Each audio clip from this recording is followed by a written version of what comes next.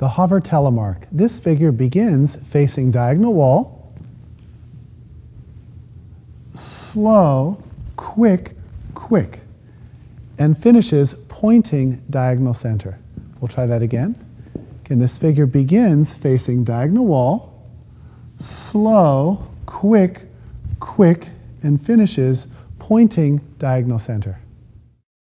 And now for the man's timing and alignments. We begin this figure facing diagonal wall, slow, quick, quick, and we finish pointing diagonal center.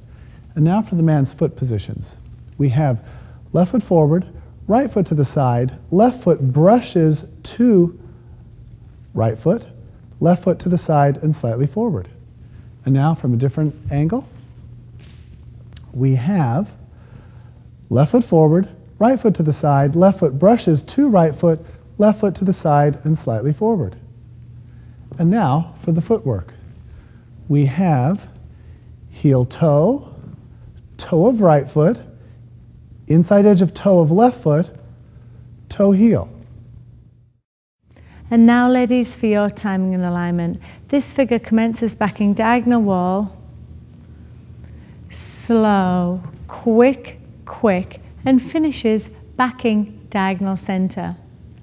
And now for the foot positions. Right foot back, left foot to the side, right foot brushes towards left foot, right foot to the side and slightly back. And now from a different angle. Right foot back, left foot to the side, right foot brushes towards left foot, right foot to the side and slightly back. And now, ladies, for your footwork. Toe heel, toe of left foot, then inside edge of toe of right foot brushing, toe heel of right foot.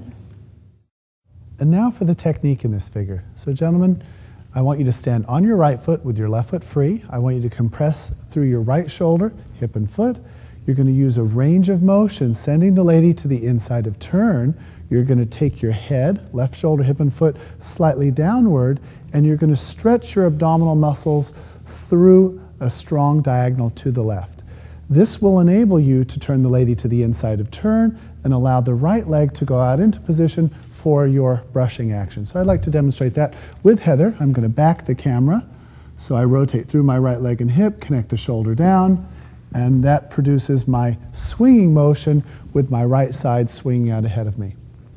Now from this position, all we do is just simply let the angle take us out, and then as you land on your left foot, I want you to use a small range of motion to just simply collect underneath the body. So I'll demonstrate that with Heather. We have slow, quick, quick, and then we just simply recover our sway. And now, ladies, for your technique. So when we start off, just a very, very small range of motion through the hip, allowing the left hip to feel like it's releasing back, which then in turn will dance the right side positively back to your partner. We're going to land on the right leg, anchor the right shoulder, and then simply from this position feel like the right hip is moving across the inside of the right foot. That will allow the hip to swing, and for you ladies to feel that your body is being picked up through a strong diagonal here.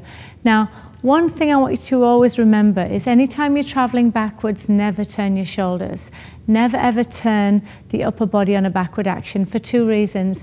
You're on the inside of turn, and secondly, it encourages to want to cross central lines. So whenever the man is rotating and you start to follow, it actually pulls the spines backwards away from one another. So whenever you're traveling backwards and you're on the inside of turn, ladies, your body is going through this motion, not a rotary motion.